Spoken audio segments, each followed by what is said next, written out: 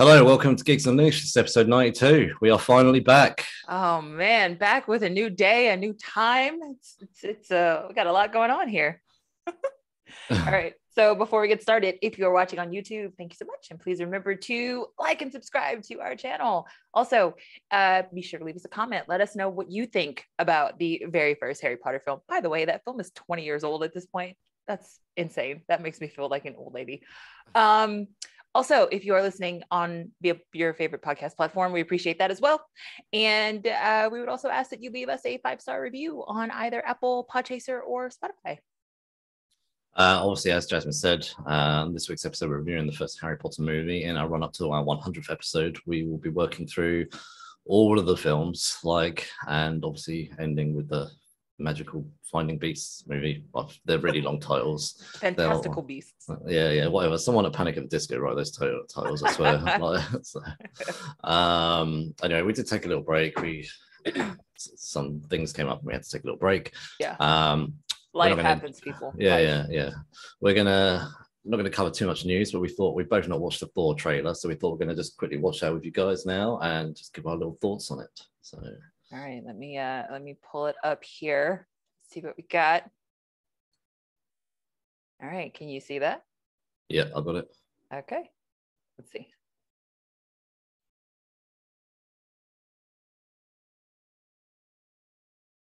Oh, I can't hear it. You can't hear anything? What? No. Sorry, you said you can't hear anything? No. Oh, okay. Should check this before. There's an option to change that. There we go. All right. Let's try that again. I can hear it now. Okay. Kids, get your popcorn now. Let me tell you the story of the space Viking, Thor Odinson. He was no ordinary man. He was a god. After saving planet Earth for the 500th time, Thor set off on a new journey. Well, he got in shape. Why does he look like Forrest Gump? He went from dad bod to god bod. Oh, yeah. And after all that, he reclaimed his title as the one and only Thor. Oh, spoke too soon. Damn, look at Natalie Portman's guns. I love how that house fell down. What's it been like? 3-4 years? 8 years, 7 months and 6 days, give or take.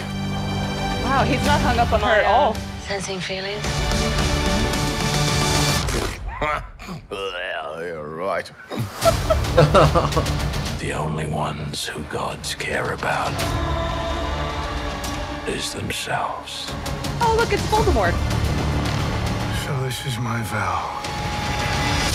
All gods will die.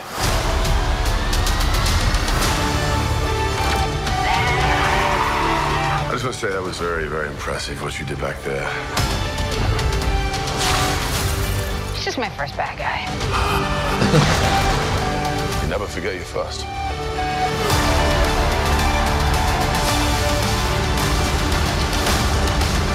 You are not like the other gods of kill. Because I have something worth fighting for. Gone into the galaxy. Yeah, I'm not a fan.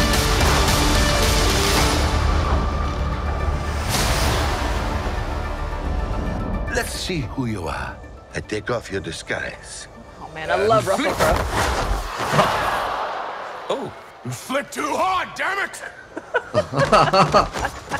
Should we help him? And eventually, grape.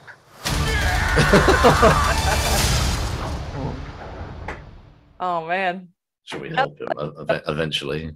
Seriously. Hey? I said that looks so much fun. Yeah, no, I think that they've kind of taken what worked from the last film. Yes, exactly. So- I'm so glad that they brought Taika on because, yeah, those first two Thor films were just such a snooze fest, and I'm so glad that they were actually able to turn that franchise around and make it something that's actually enjoyable. I'm glad that he came back for a fourth film, Chris Hemsworth, because obviously with Captain America, Robert Downey Jr. and Chris. Oh, I forget which Chris it is now. Evans. Yeah, that's Come it. on, Yeah. man. Like with them two sort of retiring, you know, their armor and shield. Yeah. I did wonder if Chris Hemsworth was also going to retire. Apparently, this isn't a hand under the mantle, though. Like, as in, he's not going to be stepping away after this either. So, Yeah. I'm assuming that we'll see. I Chris mean, Hemsworth I think again. like him having the supporting cast of the Guardians is probably helpful.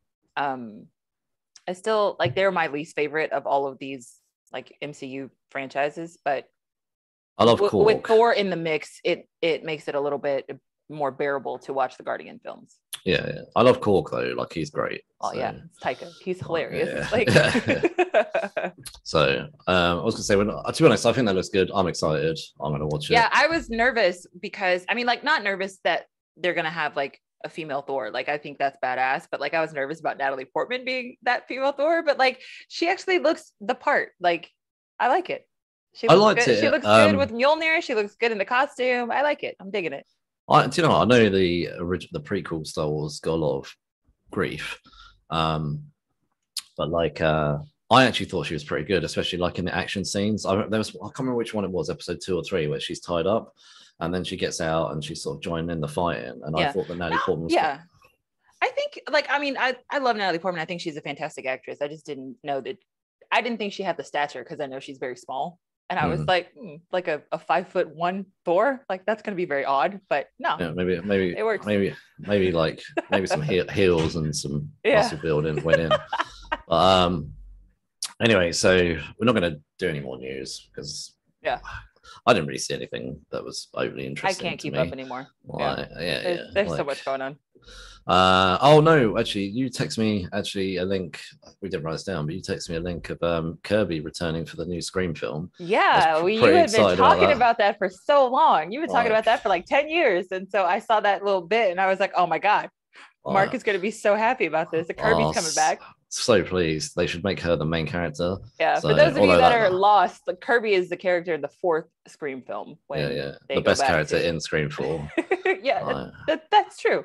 Very true. I was so disappointed they didn't bring her back for Scream 5, but now I'm actually pleased that she's coming back for Scream 6. She gets stabbed, but like we don't actually see her die in the film. So it was always kind of up in the air. Like, is Kirby dead? Is she not dead? For Scream 5, they basically brought back everybody they could bring back. So I was like, oh, come on, you got to bring back Kirby. And they didn't. Wow. And I was like, oh, well, Scream 6 might be happening. Can't come soon enough.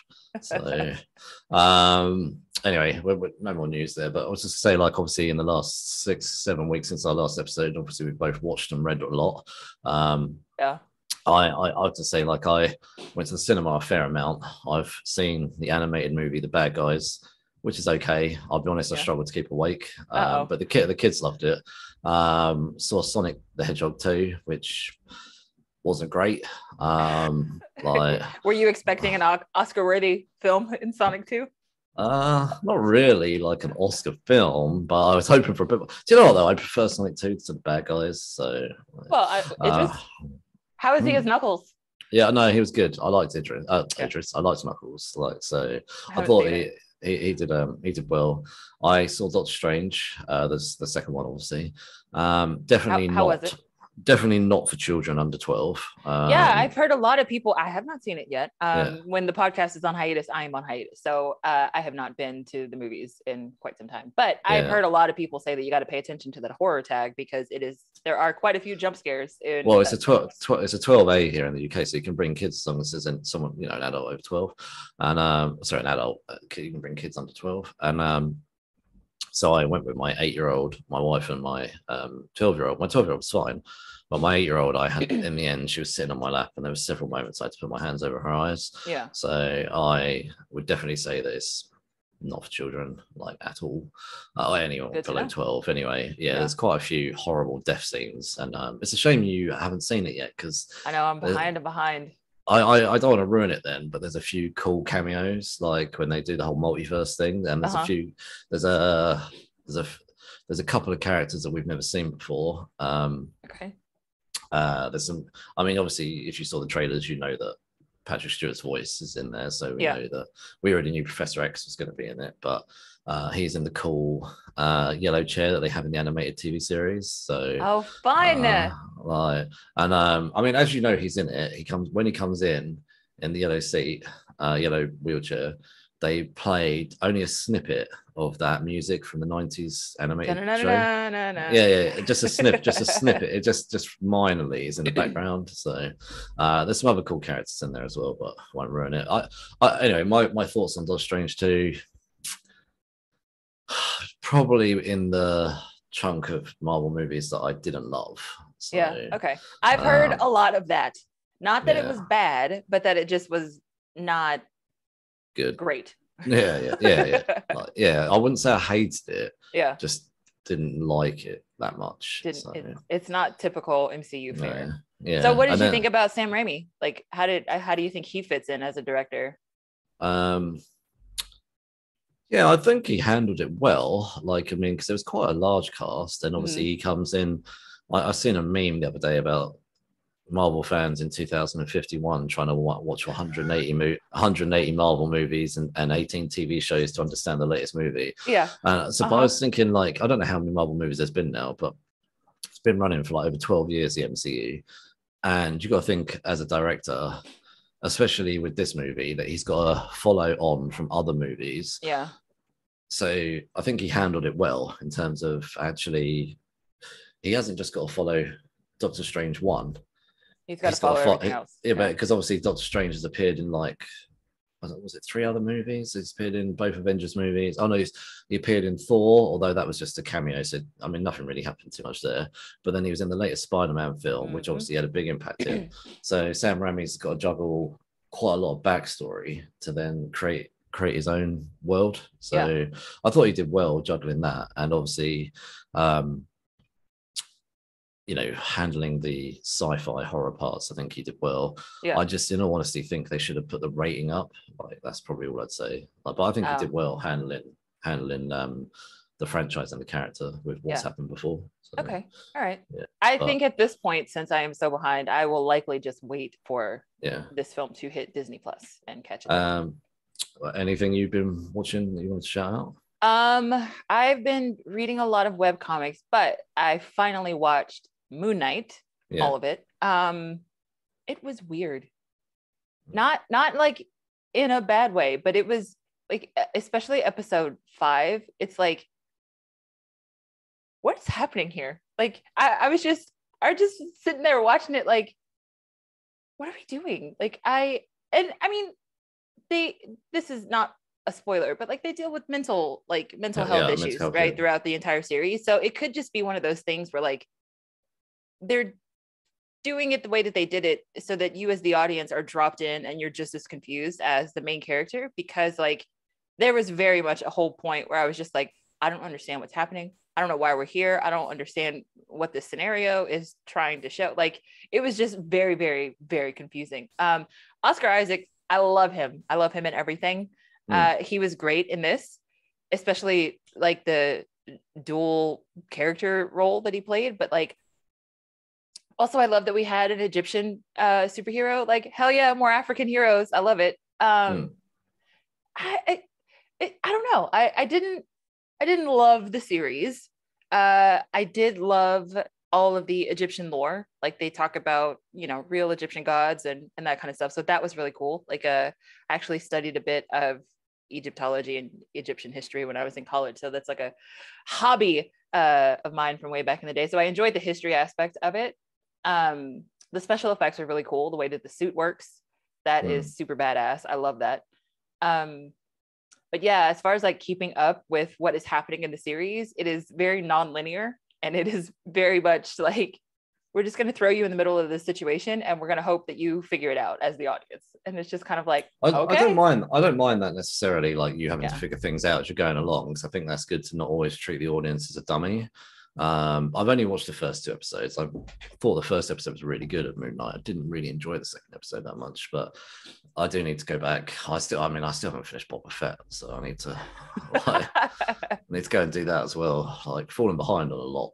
Oh well, we got a lot. Like Stranger Things just dropped this weekend. There's Top Gun Maverick that finally hit theaters after 2 years of delays because of COVID. Like there is a whole bunch going on right now. I know. I need to watch Stranger Things. So. Yeah, I haven't even started it yet. That might be, since I have the day off tomorrow, that might be my adventure for tomorrow. A part of me feels like, because it's been so long, a part of me feels like going back and rewatching, but then I don't have time. Yeah. As it is. Well, they've got this season broken up really weird. It's like a volume 1 and a volume 2, and then volume 2 is basically 2 episodes, but they're movie length episodes, like 2.5, 3 hours long. Apparently, it's because they're not sure if there's going to be a season 5 or not. This is what I heard the other day. So apparently there's 2 endings that were filmed for this for the season series finale of season 4. This is what I heard. This could be no truth in this. So but yeah, apparently it's because they're just waiting to see if they're going to be picked up or something, and then if they are, then well, Netflix is going through hell right now, so I can see why they would be a bit skeptical. Netflix is firing people left and right. They are not hitting any of their projections. Their stock has plummeted. Netflix got some issues, man. Well, I guess the trouble is that for the first time in a long time, they've got competition now. So, well, I mean, COVID, like people are starting to go outside again. So like they're not willing to spend the money to sit on their couch and stay inside anymore. Well, yeah, there's that, but also there's Disney and there's HBO Max as well. Everybody has a streaming platform now. Right? Everyone's got one now. 7-Eleven probably has some streaming platform too. Like, I don't know. Everybody and their mother has a streaming platform at this point. It's going to be ridiculous though, isn't it, in the end? Because you're going to be like, well, I'm not going to pay for, I pay for Disney, I pay for Amazon, and I pay for Netflix. That's all I pay for. But like, I'm not going to keep, because in the UK, I think that might be it paid for. I mean, you can get into Sky and Virgin, broadband, Virgin, or you can get to, what else is there? Or you can pay for sports packages and stuff like that. But like, I don't pay for any of those. And then obviously there's like some free ones like the BBC and ITV and stuff like that. But like over in your country, obviously you've got loads of others like HBO and Paramount Plus and all that kind of stuff. Yeah. And I've heard rumors that HBO want to try and get out of America and go elsewhere. So I mean, they should branch out. Yeah, but that's not good. Like for me, like I'd rather they just went onto other people's platforms over here that I would pay for. See. Yeah. Like if they start, then you just get syndicated content versus original content. Like if they start like pulling it from Amazon or Netflix, and then they become HBO Max in the UK, I don't want to be paying for a 4th one. Like so then you start needing to make some choices. You're like, well, I'm not going to carry on paying for Netflix because there's nothing on Netflix. Like, or I'll just pay for Netflix like once a month and just binge it and then cancel it again. Yeah. So. Yeah, I think people are going to have to team up in the end and do some package deals because it's almost like they're going to have to go full circle back to cable. Yeah, well, yeah, basically, because you're not going to keep paying for these streaming things in the end. Like, so I mean, it's just it gets to be too much, right? It's just too much to keep up with. Like even with my anime stuff, like Funimation and Crunchyroll have merged, but like I had a subscription to both Funimation and Crunchyroll, and now it's like, well, who am I paying? Like which one of these, like somebody got to give me my money back if I paid for a year up front? Like what the hell is happening here? What happened with that then? If they've merged, then does it all onto one app now then, or? Yeah, so basically now Funimation is releasing their new content, like whatever they had started, whatever series had started before the merger was official will finish on Crunchyroll, on Funimation, but once that series is over, all of that content will then be moved over to Crunchyroll. So now all of the Funimation original content is going to be on Crunchyroll as well. Okay. Anyway, should we jump into our main feature? Let's hop in a time machine and go back 20 years, man.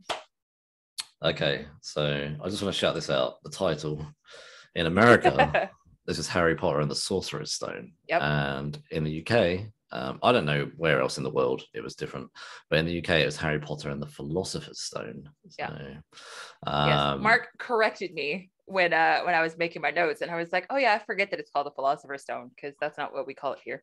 No. Apparently, it's because again, I'm just could be making shit up.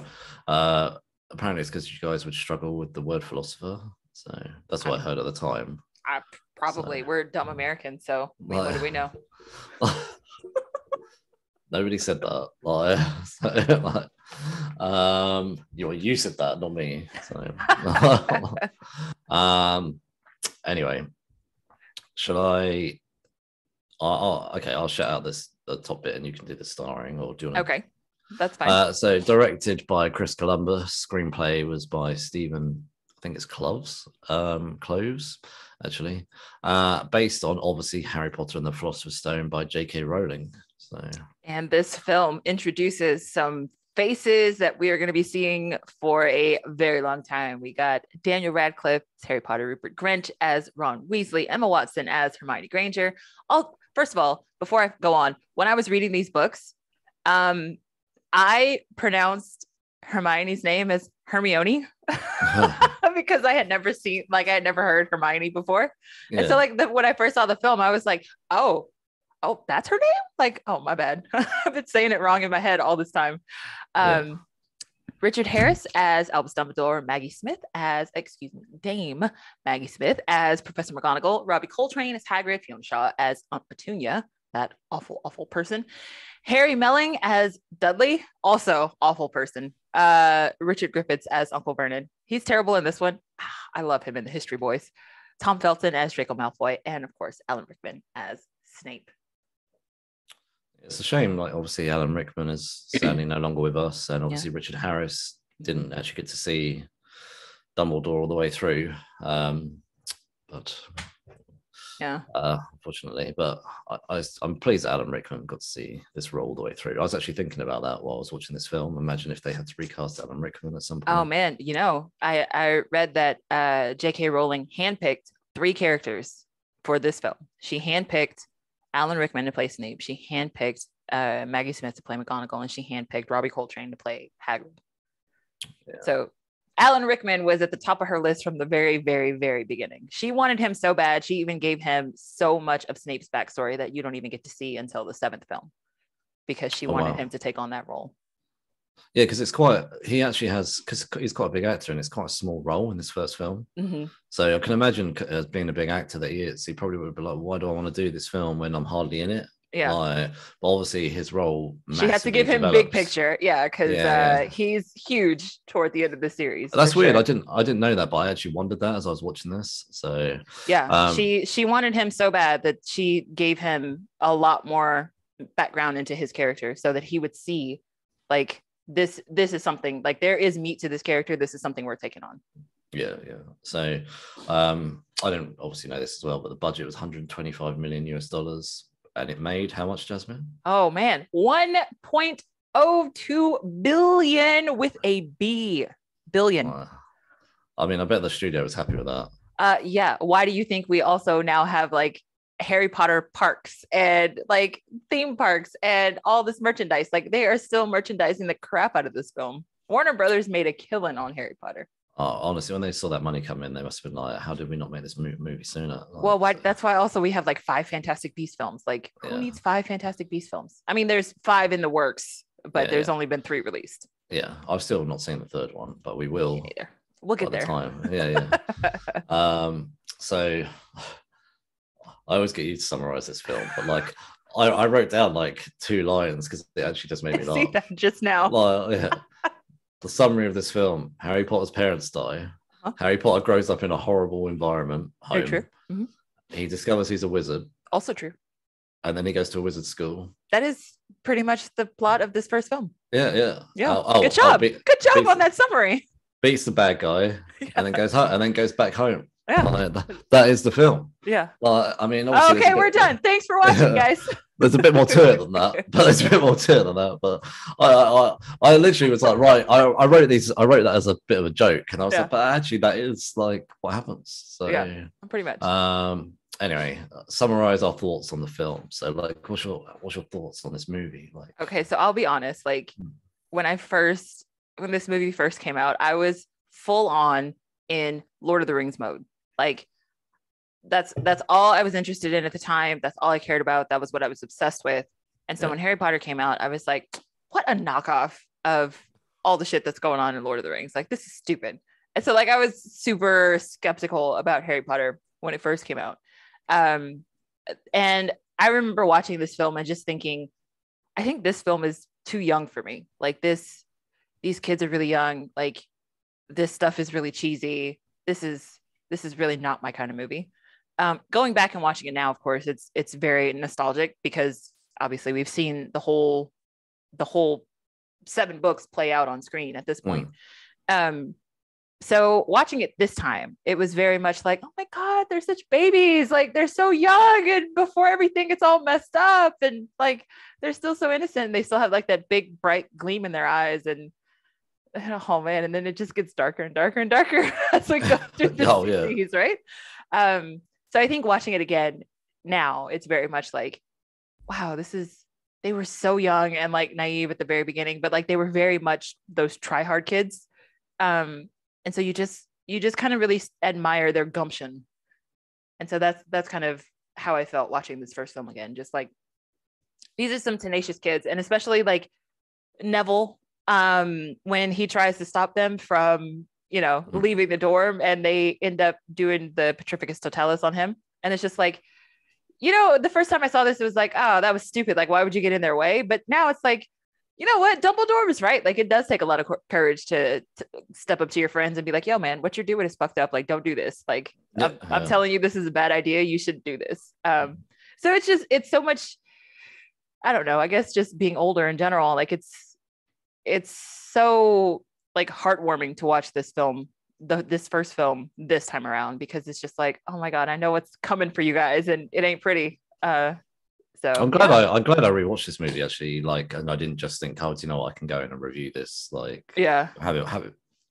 I can't remember the last time I watched it, 5 years ago. Yeah. And I was like, because I watched it with my wife, and she was like, yeah, but we've already seen this film. I was like, yeah, but like a long time ago. Like, and I actually, as rewatching it, I forgot about all the little bits. I've forgotten the name. Oh, what's he? Oh, damn it, the guy from Faulty Towers. I don't know what Faulty Towers is. Oh, the guy who plays Q in the update. He plays Q in the Bond films. Yeah, but he was the ghost that went through the table and took his head off. Oh, yeah, nearly had the snake. Yeah. Like I forgot all about him, and he takes his head off. Yeah.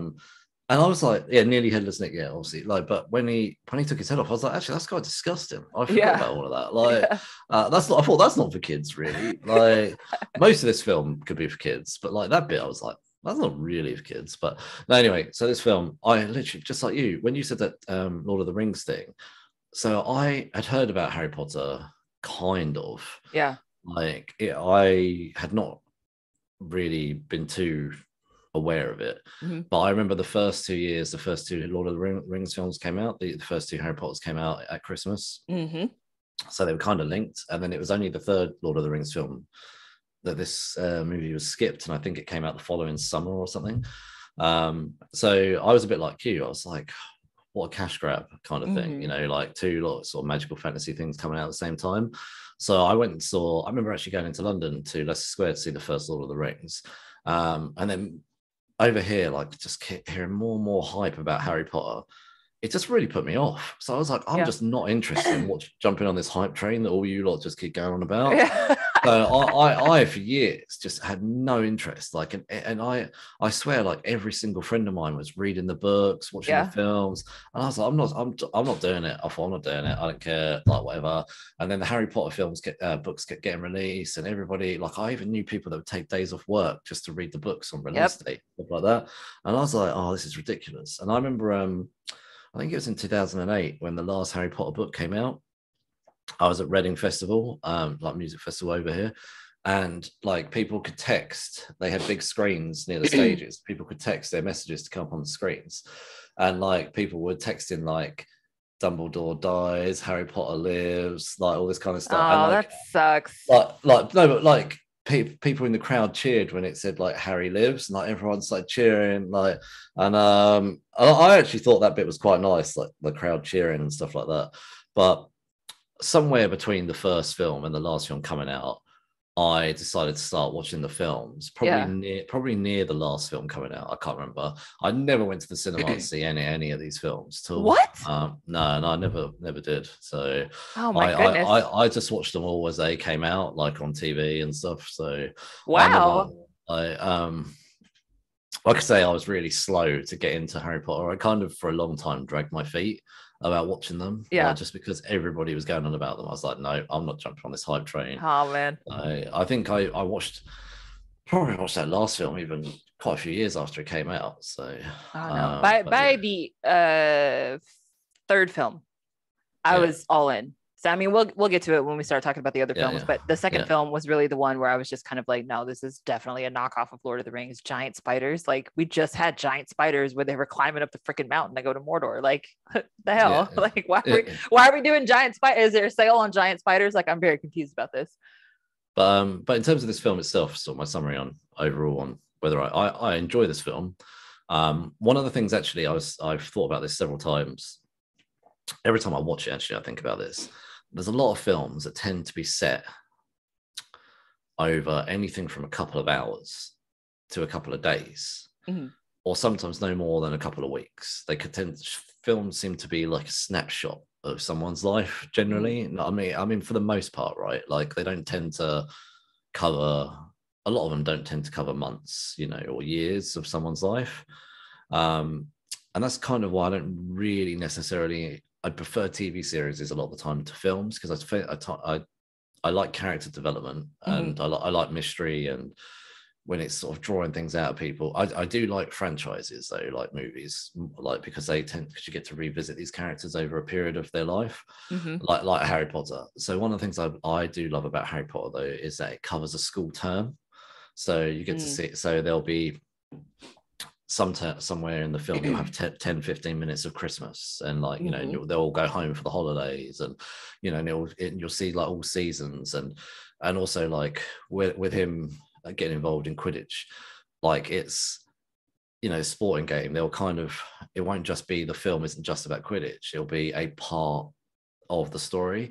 So there's although there's the main plot, Harry becoming a wizard and training, which is there's also the villain, obviously Voldemort is integral. There's obviously the character development of Hermione and what's his name, Ron Weasley, and like there's lots and lots of stories going on in this film. And even like Neville, like you say, like minor characters like Neville just getting a bit of a shout out. Like, I love the fact that there's so many different stories, and it's set over potentially about 8 months of their lives, and I like the fact there's slight formula about it, set at the Dudleys or house, then they go to Diagon Alley, or they go somewhere else, then they get on the train. There's a bit of a build up before we get into the actual sort of the plot, as it were. So I love the fact that it's not set within a few days of each other. So I quite like that. Like, I like those elements, and I like the fact that we, even within the film, get some character development. It is very superhero-esque that you get a nice ending with a bow on it. Like, I know the films get darker and not everybody survives those films, but definitely those first few were very much nice kid-friendly movies like this one. Oh yeah, and then the whole thing changes come third film.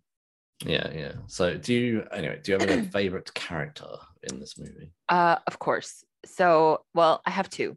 My first favorite character is Hermione, because she is smart, and people don't like her because she's smart, and I find that very relatable. Also, my favorite character is Neville Longbottom. I did not expect his arc to play out the way that it did throughout these 7 films. So he was one of my favorites from the very beginning, and he probably remains one of my favorites all the way through to the end. But like in this film specifically, Hermione and Neville are my 2 favorites. Yeah, I'm with you with Hermione. I think Hermione is a brilliant character that really evolves over the 7 movies, and I feel like she's not a main character in this film. Which is disappointing. I think that Harry and Ron get more screen time than she does, but I think the screen time that Hermione gets is actually very strong, and I like the fact that she's intelligent. Yes. At quite a young age, and actually, although Ron kind of takes the mick out of her a little bit for her intelligence, and he's quite horrible to her. Yeah. I like the fact that they show her. Well, that's what emotions happens there when as well. stupid people try to compete with smart people. So, you know. Yeah, exactly. Yeah. My other favorite character though is Hagrid. Like, I think Oh Robbie yeah, Coltrane is Hagrid's brilliant. so sweet. Yeah.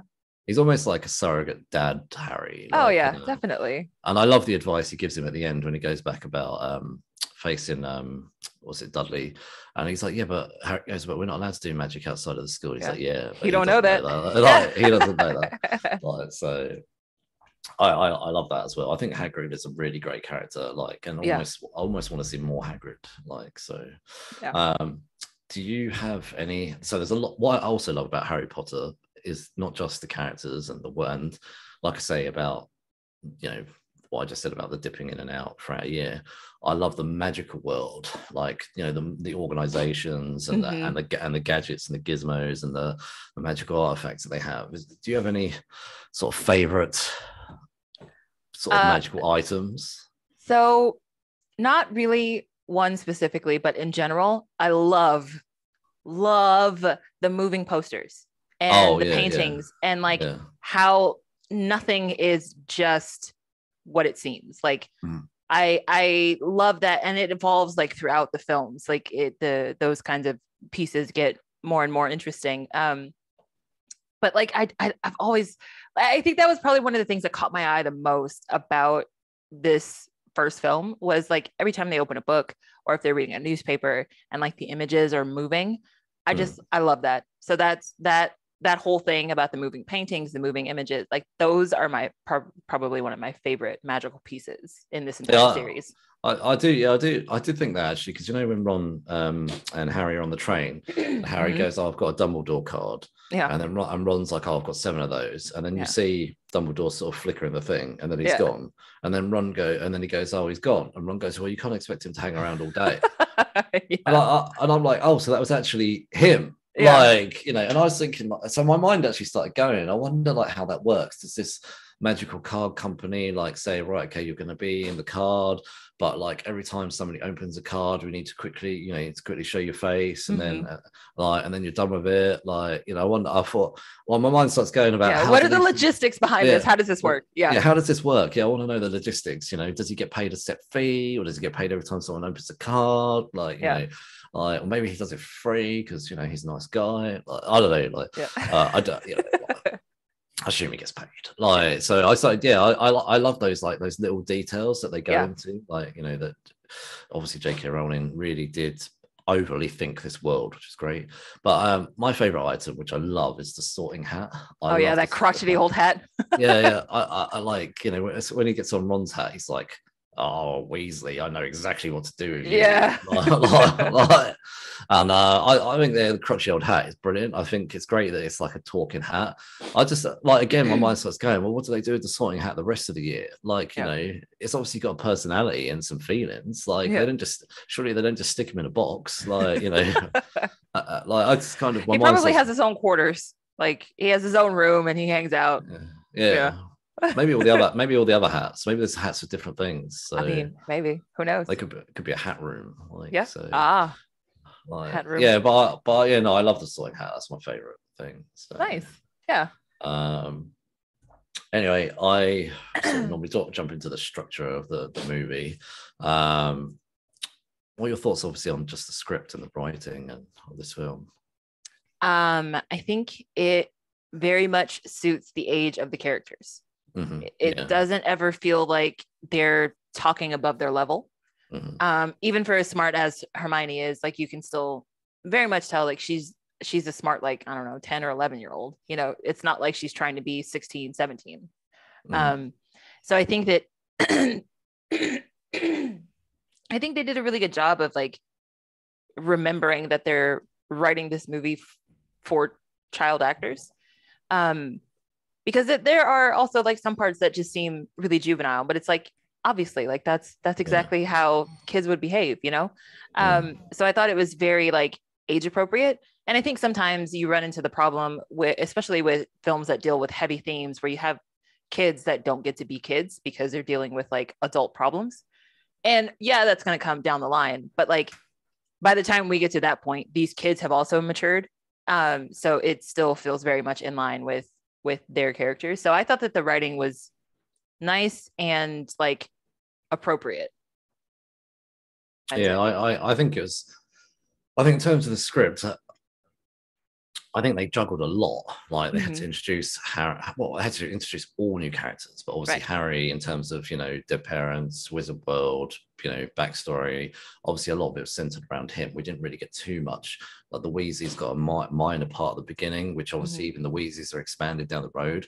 Hermione's backstory is pretty much non-existent. Although I think actually Hermione's backstory is pretty much non-existent throughout the films. I don't think. Yeah, I mean, they mentioned that her parents are dentists. Yeah, and I think one of them's human, one of them's a wizard. But I think Hermione gets the least backstory even throughout the 7 films. But again, there's a lot they had to cover. Obviously, the wizarding world, even Voldemort is touched on, but not given massive story. So there was a lot that they went through. And actually, I have to say, I like the fact that Voldemort's story wasn't overly fleshed out. Yeah. And I like the fact that almost this film was a bit of a one and done. And although Voldemort sort of ran off as a bit of a ghost at the end, to fight another day, so to speak, it was done in a way in which you don't really care that he's run away. You felt satisfied that they tied it all up, because obviously he was in the body of I forget their character's name, Professor Quirrell. Yeah. So because he was gone, he was kind of representative of the villain of the film. So I think they did a really good job of handling the structure and the introduction of all of these characters and this world. It's very difficult to do world building, I think, in a first movie. I mean, if you look at Tom Cruise with that Mummy film, they were trying to do world building and introduction of characters all at the same time, and it was done so badly. Yeah, that was a really bad example of world building with characters.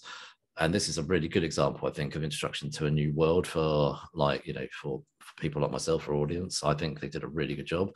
It was easy to understand what was going on. And even on a rewatch, it's not painful. You're not rewatching it to try and understand it. You're rewatching it for enjoyment. Right. So, So I think, in terms of I guess we talk about the world building. I think they did a really good job, really world building. For me, I just love all the little tiny scenes, like the tiny little moments, like Diagon Alley, the getting his wand, all of the, the touching of it on his parents. They did really well setting the scene up for you to come back for a second film. And I love the structure that other than the last 2, so the first 6 films are basically a school year, and I love that structure about the films. So.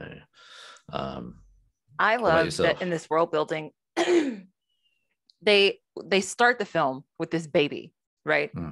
And they're like, oh my God, this, it's basically like the Spider-Man moment, like with great power comes great responsibility. Like there's so much that these adults are putting into this baby. And one of my favorite things about the first film is how when Harry finally makes it to the magical world, everyone knows who he is and he has no idea what's going on. So it's like, this kid is a legend, has no idea why he's a legend.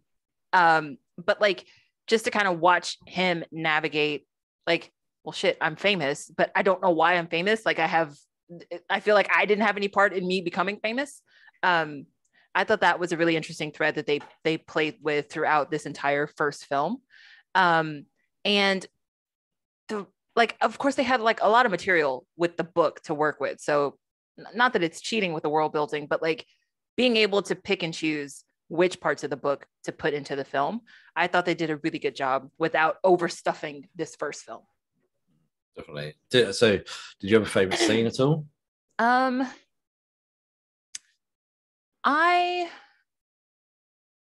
don't know. I probably would say one of my favorites is near the beginning when Harry realizes he can talk to snakes, and he just kind of has that casual conversation with that giant snake at the zoo, and it was just so like, are you kidding me? Like if I was at the zoo and I realized I could talk to snakes, I would lose my mind. And Harry was so calm and just like so like, wow, I've never talked to a snake before. And I'm like, that would not have been my first thought. Like, and especially at like 9 or 10, like that would not have been my first thought about, oh my God, I can talk to animals. So I just kind of love that Harry is so nonchalant about so much of the stuff that is happening. And that like of all the things, he probably gets the most excited about the freaking like candy. You know what I mean? Like that the scene on the train where he's just so excited about the trolley cart and the chocolate frog and the, you know, every flavor beans. Just seeing him be like the aloof kid is probably some of my favorite stuff that happens in the first film. One of my favorites, well, one of the things, there was loads of favorites like you said, but one scene I really liked because it didn't go how you thought it was going to go was when they're all getting taught how to fly on the brooms, and they're all told not to get on their brooms. Anyway, Malfoy obviously tricks Harry into getting his broom. Malfoy quickly gets on the ground, and obviously Harry's up in the air, gets seen by McGonagall, and initially McGonagall's face is hard to read anyway a lot of the time, what she's thinking.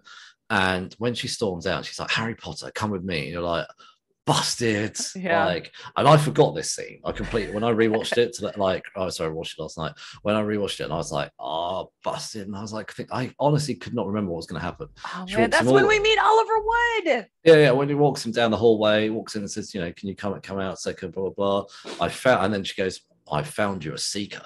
I was like, he didn't get in trouble, but actually she's lined him up for something bigger. So it's almost like Dumbledore and McGonagall actually like the fact that he's a little bit rebellious, and he seems to be given like a free pass, not all the time, but occasionally to be rebellious.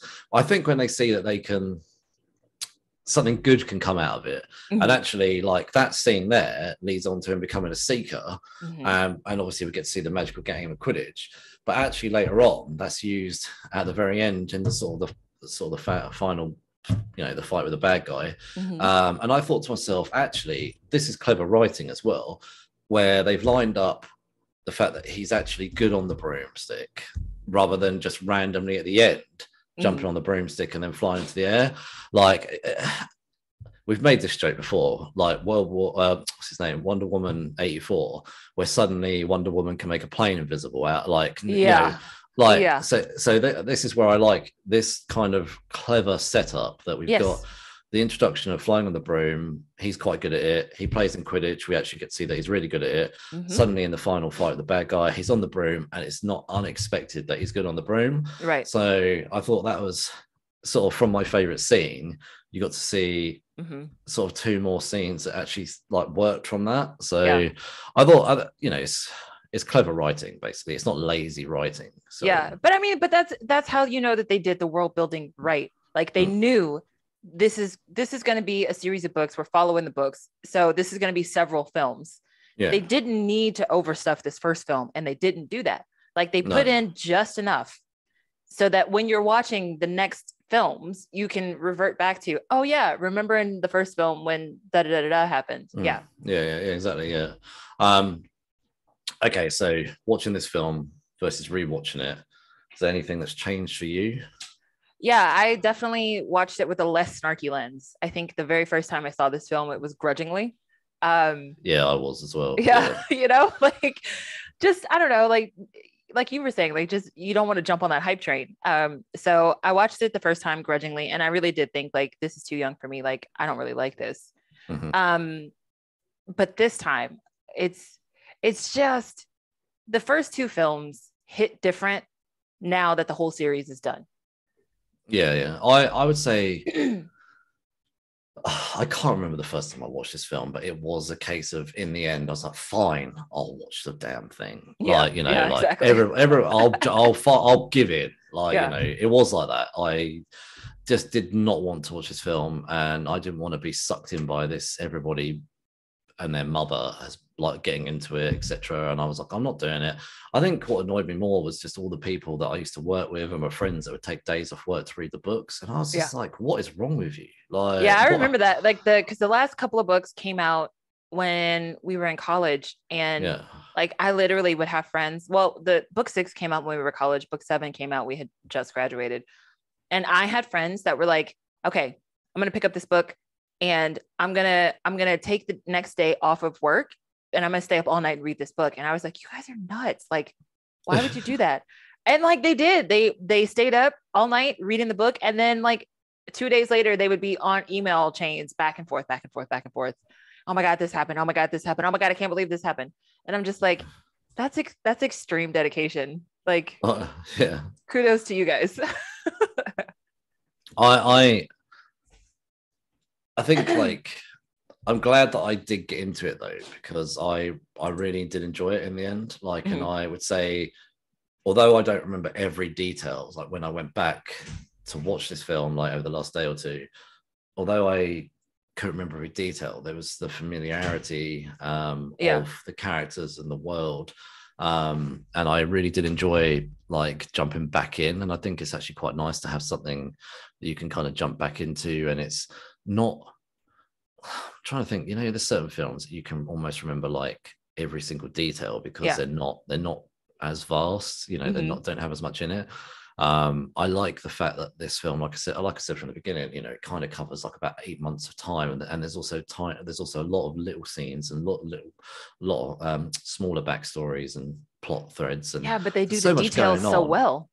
There's so much going on, you can't remember all of it. Like, you know, you kind of even forget about little scenes like Neville standing up to them and stuff. So what I love was it was actually really good to do this rewatch because I just didn't remember all of it. Like, and actually to say to those fans that were obviously on the hype train at the beginning, I shouldn't be as judgmental because I've equally done stupid stuff like watching the season finale of Lost at 2 a.m. in the UK when it got released in America, and when the last season of 24, I can't remember what it was called, when Jack Bauer came back for his, you know, that came on at 2 a.m. I watched that. Game of Thrones equally.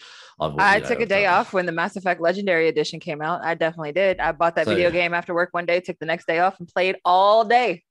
So look, the thing is, we're all geeks. Yes. You know, we're all, Harry Potter is a geek thing, Mass Effect's a geek thing, and we all unleash our geek in different ways. So we do, don't we? Hence the Geeks Unleashed podcast. Like, so I would say what's changed for me is I'm less judgmental now than I was back then when I looked at those fat Harry Potter fans with, you know, heart, look at them, like snobbery. But actually I appreciate actually that they had their thing and we have our thing. And I do love these Harry Potter films now. But would I call myself a Potterhead? No. But am I a fan of this franchise? Yes. Yeah. Okay, so just a couple more things and then we'll wrap up. Did you think the franchise would be as huge as it was? No. I mean, no, me it definitely had the hype to be big, but did I think it would be this big? Like, did I think that there would be theme parks and all of that stuff? Absolutely not. No. Have you been to any of the theme parks, by the way? No, I haven't. I've been to Universal Studios and been to the Harry Potter world. I would go there again. I did go on the train as well. Yeah. I want to.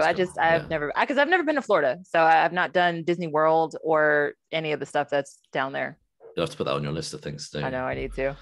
I keep talking about this with my wife about going to the Harry Potter Studios, which is in the UK. It's not too far from me, about an hour away. And every year we talk about it, but I only want to go at Christmas because they put a Christmas tree up. And I mean, you know, I could go other times too, but I'd like to go for my first time. I'd like to go for Christmas. So we are talking about whether to buy tickets for like Christmas Eve.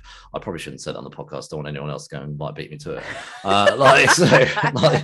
Because they tend to sell out. You know what happens is every year I look around the last week in November, first week in December, and they're always gone. Well, so you got to start looking now, man. Come on. I know. I've actually booked tickets for Boxing Day over here for Disney on Ice in London. Oh, fun. So I was like, we should definitely get Harry Potter for Christmas Eve, like, the kids would love it, and then not tell them, like, get them in the car. That could be their Christmas gift. Oh my gosh, that'd be that your kids don't listen to this podcast, right? No. Okay. That would be so cool.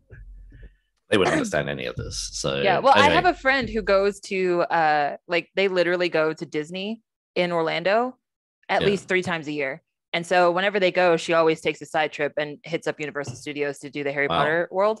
So like one time she came back and she brought us back like butterbeer and like a whole bunch of other like trinkety stuff. Like it just seems like it'd be so much fun. But like I said, I've never been. So I need to like hop on that train and be like, hey, so when are you going to Orlando next? Like, can I tag along? Can I come with you guys? Yeah, you should go. Like, I need to. Yeah. Yeah.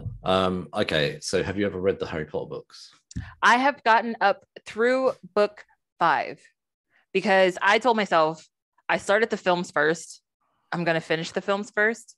And then, of course, like by the time the 7th film came out, like I just never went back and picked up the books. So I have read up through 5. I've never read a single book. 5 is really hard to get through, like book wise, because there's so much extra stuff, and I'm really glad they didn't put it in the film. Like there's this whole subplot about Hermione like wanting to help like with goblins' rights and like it's just it's a lot. I have all the books. I own them. I one day say, has someone in your house read them? No, I bought them all because I thought I've got to read these books. Like I actually went and bought them all. And this was actually because everybody was like going on about it. I did think, I'll buy them and I'll read them one day. I also thought it might be nice to read to my kids, but they were never that bothered. So they probably weren't bothered because you weren't bothered, man. Probably. Maybe I should I should introduce reading hour or something. Like anyway, I have them. I just never read them. So maybe one day. So there's always maybe one day with a lot of things. So I mean, to be honest, I've got a fat pile of comics about this big on the floor next to me that I need to read. So I got a whole stack of manga staring me in the face that I haven't read either. There's always something to watch, something to read, something to play. I've got like 3 video games I want to work my way through as well. So. I finally fixed my Xbox, so I've been playing Xbox for a couple of weeks now again. So I haven't touched my PlayStation for about 7 or 8 weeks, but I was getting quite far into The Last of Us Part 2, so I do need to pick that up. The only thing is I can't watch it with anybody around because it's too horrible for the kids or my wife. So probably me and the dog could make our way through it. So yeah. Cooper will keep you company. Don't worry. Anyway, before we rate this, I was thinking about the rating. Normally we do out of 5, right? I just wondered if you, because the thing is like 5 doesn't give you much scope. Like, so on air right now, out of 10, I was thinking do you think, because only because I personally feel the films grow, like, and so I was just thinking maybe we should make it out of 10 because I'm fine with that. We can switch it. This is look, you guys get behind the scenes stuff. We do this on like without editing it out. Anyway, I would rate this 7 out of 10. Okay, at 6, but not like a bad 6, not like a 6. Like I would give this a 6 because I know that the rest of the series pretty much only goes up from here. Yeah.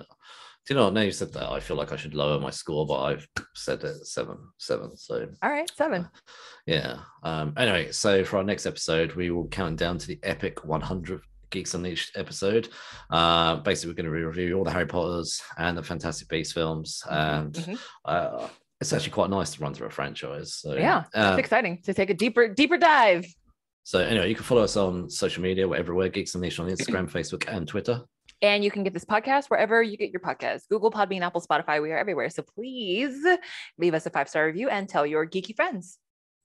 Thank you very much for listening. And we will see you definitely next week. Episodes are coming out now every Wednesday rather than on Sundays. So we're joining in with a bunch of other people that we know on Wednesdays for Whiplash Wednesday, as they call it. So there's a lot of people that release their content on Wednesday, and we thought actually it works quite well for us. So we will see you on Wednesdays from now on. Yeah. Good journey. Good journey indeed. Have a good week.